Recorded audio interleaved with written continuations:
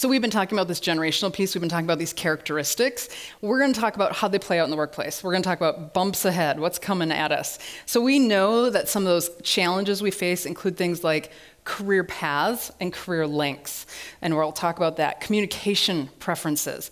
Man, these people, they only text. They don't actually know how to hold a conversation. Well, it's not really true, but let's talk about the context of that and how it plays out in the workplace.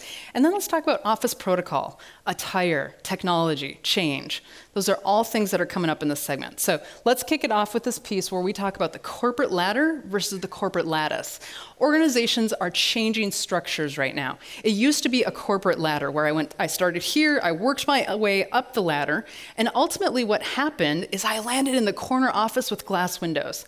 That was my goal, especially if I was a baby boomer. That's what I wanted. I wanted that corner office with the glass windows.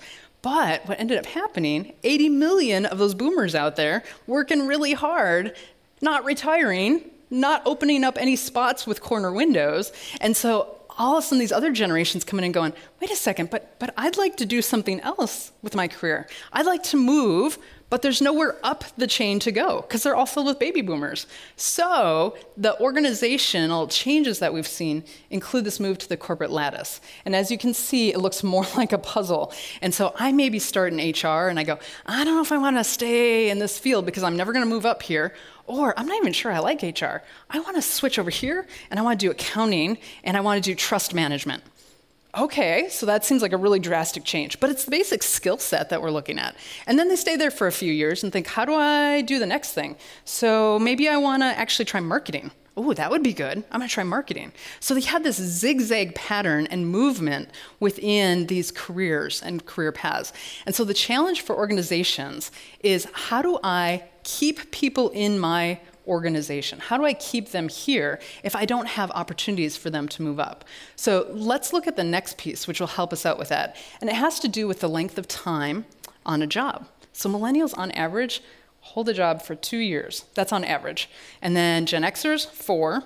And then we get up to baby boomers, a total of 7 years on the job. So the challenge becomes oftentimes, I'm reading a resume as a manager, and I've got this person who's had 3 jobs in the last 5 years. How can I trust that person to be on my team? How can I even think about hiring them in this? Because it really takes 2 years to even get up to speed. So what is that going to look like for us? How does that work within our organization?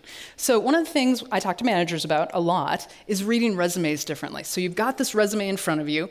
I have to look at that differently. I have to look at the skills of that person, and I have to evaluate, how do I bring that person into our organization? And not how do I hold them in this position and in this job, but back to that lattice, what other things within our organization might they be interested in doing? Maybe they want to move over here, or maybe they want to move over there, but they can shine with me for 2 years, and then they can take off and take flight into a new job within our organization. So we really have to wrap our brains around that. We have to think about, how are we doing this as an organization? And one of the things you need to be aware of, it's not a ladder. It's this crazy little lattice where people are zipping all over. So don't freak out about the time spent on the job. Think about the skill set of what you need.